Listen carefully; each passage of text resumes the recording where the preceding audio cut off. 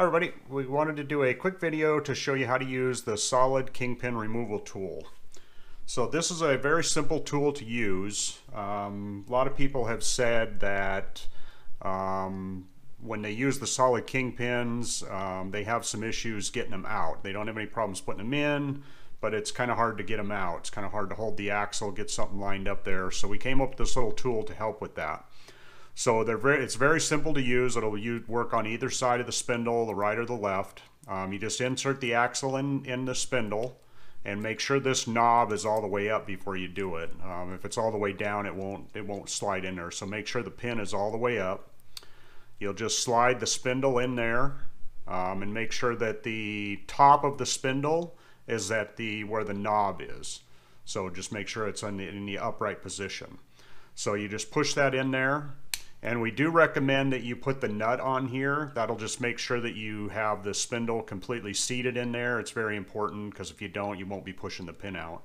So you just push it in there. We're not going to put the nut on just for the speed of the video, but put the nut on there and then simply just turn this down, and you'll feel some resistance as you turn the knob, and then just keep turning it and it'll push that down, and then just back this back out. You'll pull it out. And then it basically pushes the pin down. Let's see if we can get a good up close shot of that. Pushes the pin down enough so you can grab onto it with a pair of pliers and pull that out. Now, one question we know some people will ask is, why didn't you make it so that it drives the pin all the way out? So we didn't want to do this because in some of the initial testing we did with this, if you do get this Kingpin seized in the axle, if you're not oiling your Kingpins regularly and that pin becomes tight, what happens is the pin on this piece here gets so long, and when you try to push that pin out, it bends this piece here. So we wanted to make sure that we kept this short enough where that wasn't going to be a problem. So we had it just so you can push it out the bottom just a little bit, just like so, and then you can grab onto it and pull it the rest of the way out.